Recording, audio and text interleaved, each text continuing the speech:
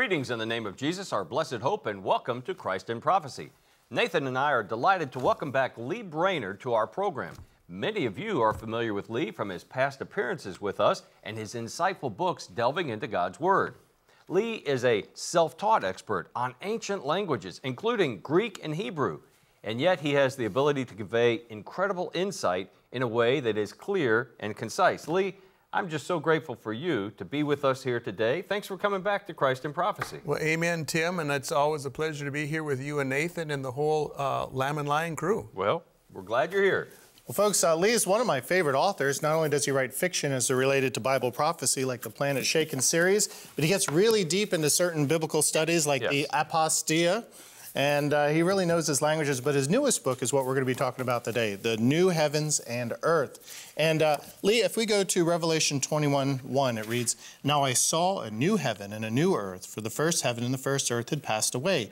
Also there was no more sea." And it's a similar passage to Isaiah 65:17, which talks about at some point the Lord is going to make a new heaven and a new earth. But the question Christians often have is, does that mean a renovation of the existing heavens and earth, or is he going to obliterate it all and create a brand new heavens and earth? And that's what your book addresses, correct? Absolutely, yes. It's Okay. been a thought that's been an exercise of mine for quite a number of years to approach this subject with actually going broader and deeper in the scriptures than men usually do. Well, yeah. I mean, I've never heard of someone writing a book about just this topic. Usually it's a reference or maybe a page or two, but you have an entire book, and I just got to say it's very well organized, and you have a tremendous amount of evidence. Which side did you take, renovation or recreation? I took the renovation side decisively. Okay. You know, I found a lot of great quotes in your book. I'll open just the very preface, and you say as the opening words, a quote from Proverbs 18:17, "The first one to plead his cause seems right until his neighbor examines him." And you really challenged me to think about what positions I hold, perhaps, that I've just kind of adapted or adopted from the world around me or even from other Christian friends, but I've never gone to the Word of God. And we always challenge our viewers, our readers, to challenge everything we say against the Word of God. So you dive deep into the Word of God, and not just in our English translations, but in some of the original transcripts to come up with these points that you make throughout your book. Yes, yes. Well, it's always been my ambition since I was a young believer to make sure that I gather whatever I'm going to embrace and teach from a Berean perspective. That we want to actually examine, not only to see if what the Apostle Paul taught was true, but the teachers of our day. There's always a temptation for us to do a little shortcut and probably lean on our favorite teachers more than we ought to. They're there for a reason, but they're not there to tell us what to believe. They're there to sharpen us. Why do you think the church is traditionally held to a recreation idea? This idea that, okay, we get to the end of the millennial kingdom, then Jesus holds the great white throne judgment, and then everything that he ever created is eradicated, and then he creates everything ex nihilo, so to speak, out of nothingness, kind of like going back to the creation again. And you read a lot of, and you cite in your book quite a number of major Bible prophecy teachers that hold that view. Why do you think that's so popular? Well, I think the underlying idea is they look out there and they see a pollution problem in the universe. And we feel it. This universe is polluted. It's defiled. And there has to be a solution to this. And somewhere along the line, the idea that God's perfect solution is to annihilate the universe and start over has come into their mind. But as we're going to see in my book, we point out, or I point out, that God's solution that he uses is not annihilation, but he loves to fix everything that can be fixed, clean everything that can be cleaned, sequester what can only be sequestered. You know, I always go to the passage in Revelation 21, verse 5. It's my favorite scene from Mel Gibson's movie, The Passion of the Christ, although it's not accurate within that setting, where Jesus says then, "Behold, I make all things new." And he says that in Revelation 21:5, and I always thought, wow, he's going to make everything new. And that may have leaned me toward an expectation that he's going to obliterate that which is old and polluted, kind of like tearing down an old house. It's always easiest to build from scratch as opposed to renovate an old house. And yet the Lord, in His miraculous power, renovates us. When I put my faith in Him, He didn't say, all right, Tim, boom, you're gone. I'll create a new Tim that now has a clean heart. No, He cleansed me and all of us who put our faith in Him. And so I'll use another analogy that you made in your book. You said you're going to take a deep dive. And we encourage people, even in our Lamplighter magazine, to dig deep into the Word of God. So explain to us, as you took this deep dive, what you found in some of those ancient texts of Scripture that points to the idea that the Lord's not going to just obliterate everything, but He's going to restore through His miraculous cleansing and healing power. Well, for instance, you'll find in the 104th Psalm that there's that the heavens that we see are eternal. And we see in Deuteronomy chapter 4, the heavens that we see are eternal. And I believe there's a reference in Ecclesiastes, I think it's 4:1, for the land, and I have it written here, Ecclesiastes 1:4, that the generations are going to change, but the earth is not going to change. The earth remains forever. Yeah. And so there's a number of references of this kind in the Old Testament, and we could cover the kingdom, we could cover the Temple Mount, we could cover Jerusalem. There's promises that they are all eternal.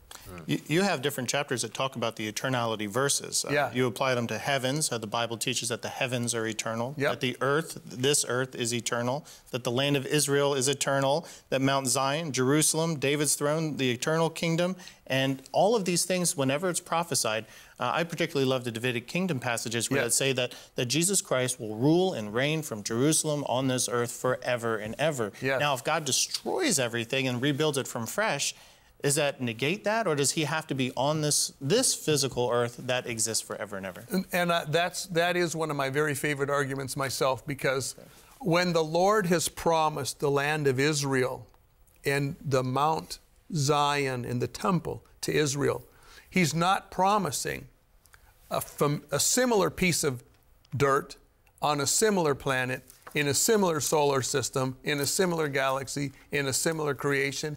He has owned that exact piece of dirt for eternity. So if we go to Jerusalem today, that Jerusalem will be here 1,000, 10,000, 1,000,000, 1 billion years in the future. Absolutely. You know, we recently did a Jesus in the Old Testament series, and have been going through that for some time. When we were in Ezekiel, we talked about in chapter 36 that the Lord tells Ezekiel to prophesy to the mountains of Israel, these inanimate objects, making promises to the mountains. That's right. And so He fulfills His promises to us. He's going to fulfill His promises even to those mountain ranges that are there today in Israel. Absolutely. And you know, there's an interesting thought that a lot of people don't take into consideration. This planet is actually, in a sense, you could say sacred, even though it's defiled. This planet was walked by hundreds of prophets. There's blood of hundreds of prophets here. This soil was walked on by the Lord Jesus Christ. His tears were mixed with the dirt of this earth. His blood was mixed with the dirt of this earth. There's a whole history of God's involvement with this planet. And when He put Adam and Eve in the garden, if there hadn't have been a fall, God and Adam and Eve and their people would have walked together on this planet in this creation for eternity. And the plan of redemption isn't just the redemption of the human race. It's a redemption of God's entire program with His creation. You know, what blew my mind when I was reading your book, and this is the first I'd ever considered it, is that we know that when Jesus Christ returns, this earth is going to be devastated. 21 judgments of God are going to devastate the earth, and the tribulation time period will leave the earth a wasteland. So we know that when Jesus comes back, you know, people say, well, how are we going to live in a millennial kingdom if the earth is a nuclear wasteland? No, when Jesus returns, He renovates the world and builds it to the garden paradise it's supposed to be. And then, well, Satan's released at the end of the millennial kingdom. He causes destruction, and well, then the Lord just annihilates everything and rebuilds it. And that was kind of what I've been working off based on the chronology of Revelation. But you say that the only renovation is actually the renovation at the second coming, which puts it 1,000 years earlier than most scholars would put it. Why is that? Well, I believe that what the Lord is doing during the 1,000 years is that we have the last dispensation of salvation overlapped with the beginning of the eternal kingdom. And the reason for this is, of course, we know that every dispensation elevates man's, the light that he's given and his privileges, but it also elevates his responsibilities. So when we were in the Mosaic dispensation, there was the Shekinah glory presence of the Lord in the temple, and he was present in a lesser degree speaking through his prophets. We come to the New Covenant era, we have the Shekinah glory dwelling in every believer, and that's amazing in and of itself. When we come to the millennial kingdom, we have the Lord Jesus Christ present here on earth with kingdom blessings, the blessings of eternity. So when we go through the kingdom, what a proof of depravity that we have, because here's people with perfect government, perfect economic opportunity, perfect climate, perfect education. Everything is perfect, perfect society, and yet men still rebel against God. So when you give them the blessings of eternity in the presence of God manifest in the flesh, and they still rebel, that is the definitive proof of man's depravity. The prophecy about the new heavens and the new earth is one of the most breathtaking prophecies in the entire Bible. It is also the title of Lee Brainard's newest book, The New Heavens and Earth, Recreation or Renovation. Order your copy today to learn about that glorious day when the widespread effect of the fall and curse will finally be undone, and mankind will at last dwell in God's restored creation. But how will this new creation and earth come about? Will the current heavens and earth cease to exist and be replaced by a second ex nihilo creation, as many Bible teachers insist? Or the current earth be refurbished by earthquakes and fire from heaven, even as the last earth was refurbished by the flood? In this volume, Lee Brainard presents several arguments based on historic precedent, the character of God, the eternality of the earth, and the eternal nature of the kingdom established at the second coming. Lee combines these to make a formidable case that the new heavens and earth will be the current heavens and earth refurbished. The New Heavens and Earth book is available for a donation of $15 or more, and that includes the cost of shipping. Just call the number you see on the screen or order online from our website today. You know, I think the Lord proved his ability to address not only spiritual pollution and corruption, but physical corruption. He did that dramatically when he told a young man, your sins are forgiven, and the Pharisee said, hey, what power do you have to forgive sins? He said, well, which is easier, to say your sins are forgiven or to say take up your bed and walk? And so he demonstrated powerfully that he has the power in both regards. And so I accept, obviously, that all of us who have put our faith in him are new creatures, new creations. I've been given a new heart. I still have aspects of my natural self that he is continuing to eradicate and to purify. Someday we'll be glorified, both our bodies, minds, souls, everything aspect. But the idea that he's going to also purify and cleanse this planet, I think I do agree there has to be some purification before we go into that millennial kingdom. Otherwise, what a mess it would be. That's right. And yet, what about this rebellion at the end of the 1,000 years? What damage will it do? Will there need to be another dose of purification or cleansing at that point? Yeah, help me understand that, because that's the part I'm trying to understand with your theory. Absolutely.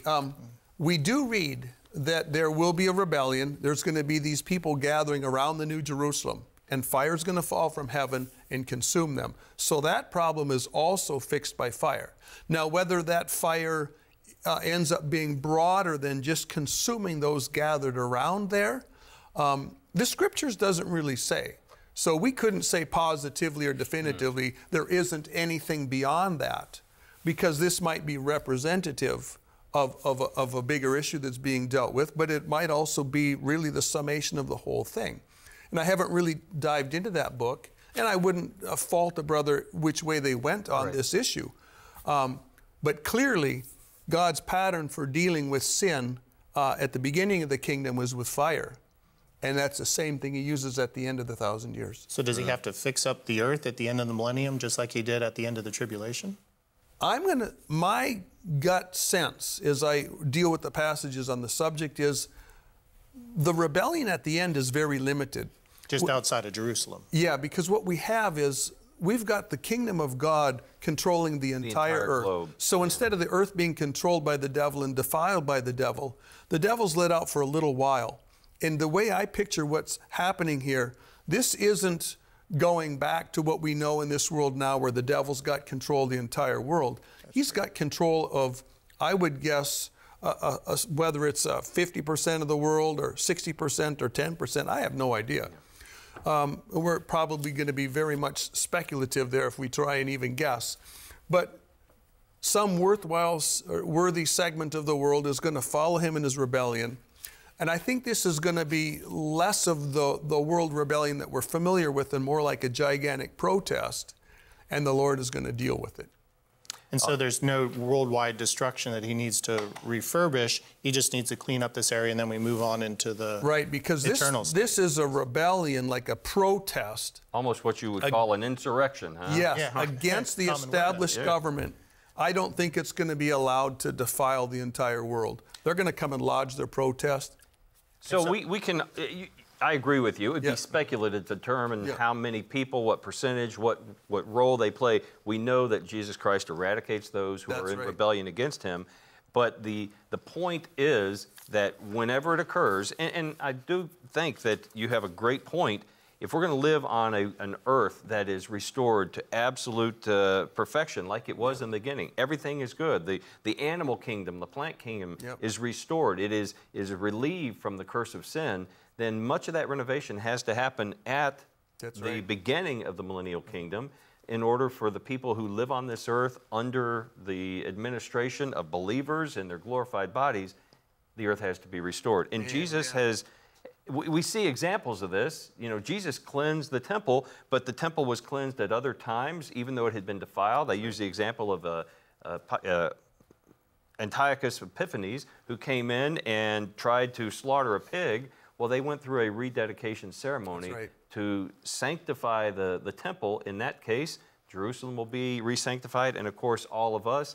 The Dead Sea itself will be restored when the stream of water flows from the throne of Christ there on Mount Zion. Over and over again. I love that fishing story. Yeah, you love that fishing story. We see that the power of God to restore is true every time a person puts their faith in Christ. Absolutely, absolutely. And the principle for restoring human beings, the principle for restoring the Temple Mount, the principle for restoring creation, very similar.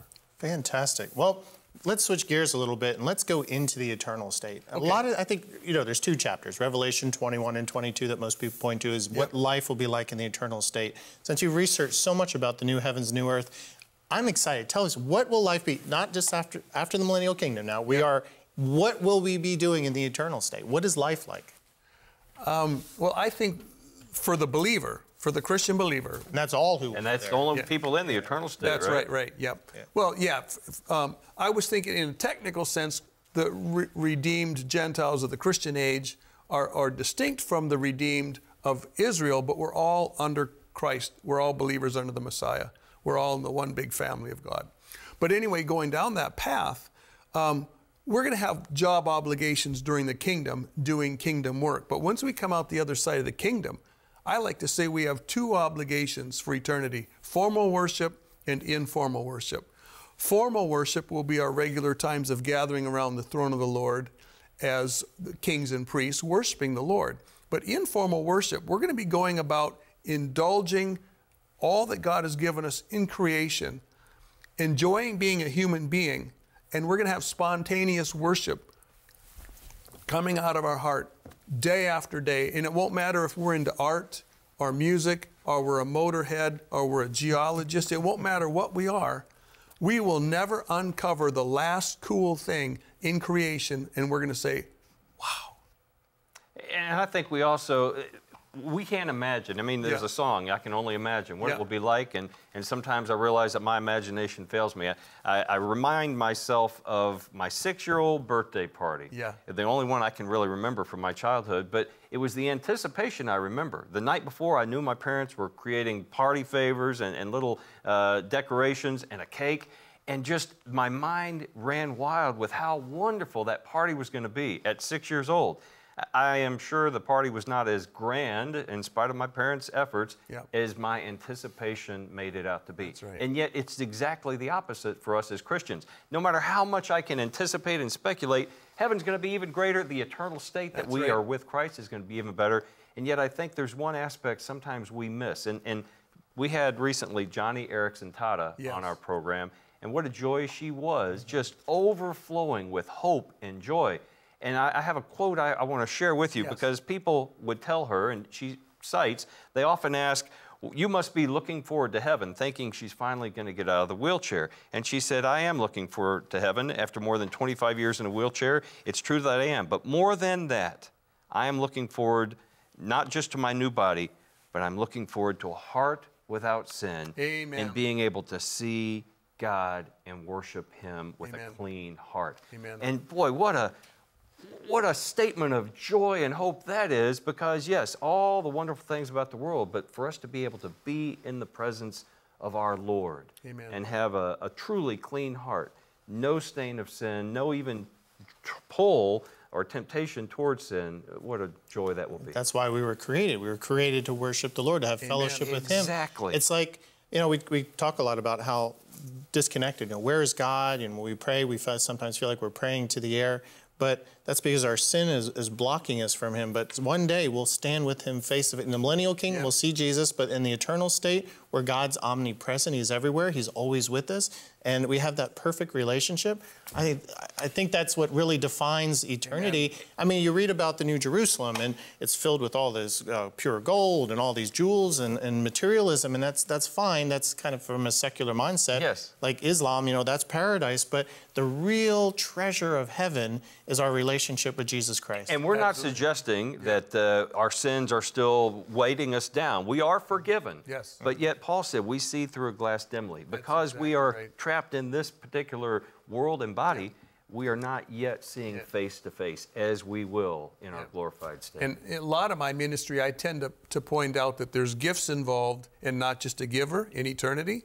But the truth is, and this is the point you gentlemen have been making, you take the giver out of the picture, this will not be heaven to have all those cool gifts without the giver. It would be empty. Yeah, that's the Islamic view of paradise, that Allah is not even there. You're there with your 72 virgins and enjoying a sensual eternity, and Allah's not there. And the Bible says, no, that's not what eternity is about. It's not about yourself and filling your lust. It's about having that perfect relationship with your Creator again. Well, we've talked about what we'll be doing in the eternal state, and a little bit about the New Jerusalem, the super city, and new earth. But you also talk about the new heavens, and that I think is confusing for a lot of people. What does it mean, the new heavens? Are there many heavens? Is there one heaven? Will we be in heaven? What is that? Well, obviously, in the Scripture, we read about three heavens. There's the heavens that the birds fly in and the clouds float in. There's the heavens that involves all the heavenly bodies that we see. The third heaven is the New Jerusalem, and that's where Paul went when he said he went up to the third heaven. But when we're talking about the new heavens, I believe this is talking really in reference to all the stars, the planets, the constellations, everything that we see. Well, how is there going to be a new heavens? Are they going to cease to exist and then there's a new heavens up there? And is that new heavens going to bear an analogy to the one that we see right now? Or is it going to be completely different? Well, I think really what it comes down to is at the second coming, the new heavens and the new earth is something that man can see with his eyes. And I suspect what we're going to have is that the globe is going to roll. And when it rolls, there'll be a polar shift. This is going to take Arctic climates more temperate. It's going to take Antarctica into a temperate climate.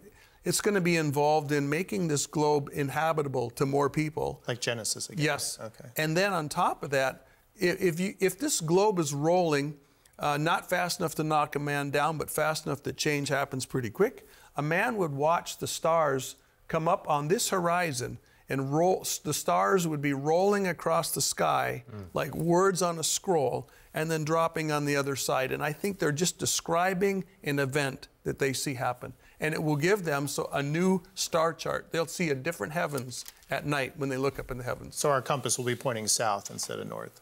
Or something of that nature. Okay. Yeah. You know, when I think about heaven and all the things that we can imagine, going back to my 6-year-old mind, I cannot imagine. And so, you know, I oftentimes go back to Ezekiel in the wisdom that he shared. Lee, you bring much wisdom with your understanding of ancient languages and ancient texts. But the Lord asked Ezekiel if he could possibly comprehend these dry bones coming to life.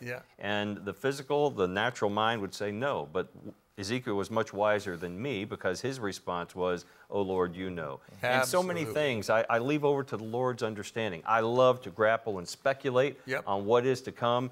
The promise is that we are redeemed, that we will be glorified, right. not by any worth in ourselves, but by the power of God. Amen. And the restorative power of Jesus Christ, and that He will make all things new. Amen. And so we can only imagine how great and glorious that's going to be. But the last word in your book was, and I don't want to give away the conclusion, but it's just beautiful. If we embrace what is presented to us in the Bible, we will see that redeemed man will live on a redeemed planet and a redeemed universe with the Redeemer God. That's the key for all of eternity. And human beings that cannot cease to exist shall inherit an earth that cannot cease to exist and a universe that cannot cease to exist. What a great God and Savior is ours, Jesus Christ. Amen. Well, Lee, I tell you what, we are so delighted every time you come. What's your next book project you're working on right now? I'm doing a updated version of the Pre-Wrath Rapture Answered. I've had several different ministries say you have to update that book, get up to speed. So hopefully by the grace of God, I'll have that done this year. And you do promise you're going to conclude this series, right? Absolutely. I want to know how it turns out. Yep. Well, how can our viewers get in touch with you and your ministry? And of course, we're going to make your book available here on Christ in Prophecy. So if you are interested in getting a copy of Lee's book, The New Heavens and Earth, you can get a copy through his ministry or through us. We will be glad to ship you a copy for $15, including shipping and handling. But Lee, how can they get in touch with you and your ministry and follow all the things that you're doing? If they're interested in buying my books, they can find me on YouTube. Just put my name, not YouTube, I mean Amazon. Amazon? You can find, just look for Lee Brainard, Lee W. Brainard, and it'll bring up my books. But you can find my ministry on YouTube at Soothkeep, S-O-O-T-H-K-E-E-P, Old English for Truth Fortress, and my website, soothkeep.info. Thanks, Lee. Well, folks, that's all the time we have for today. Until next week, Nathan and I say, look up and be watchful, for our Lord, who has promised to make all things new, is drawing near. Hello, my name is Nathan Jones, Internet Evangelist here at Lamb and Lion Ministries. We're using the Internet to proclaim the soon return of Jesus Christ to the billions of people who are connected online now and after the rapture. I would like to invite you to come and check out our website at christinprophecy.org. Watch whole episodes of Christ in Prophecy and our short prophetic perspectives and the Inbox series for in-depth teaching about end-time events. Read from the library of articles on our website and blog covering all aspects of God's prophetic word. Subscribe to our free e-newsletter to receive the Lamplighter magazine, as well as to our social media to stay up to date on current events as they relate to Bible prophecy. Equip yourself to share the good news with others using materials from our online store. I invite you to come and visit christinprophecy.org today.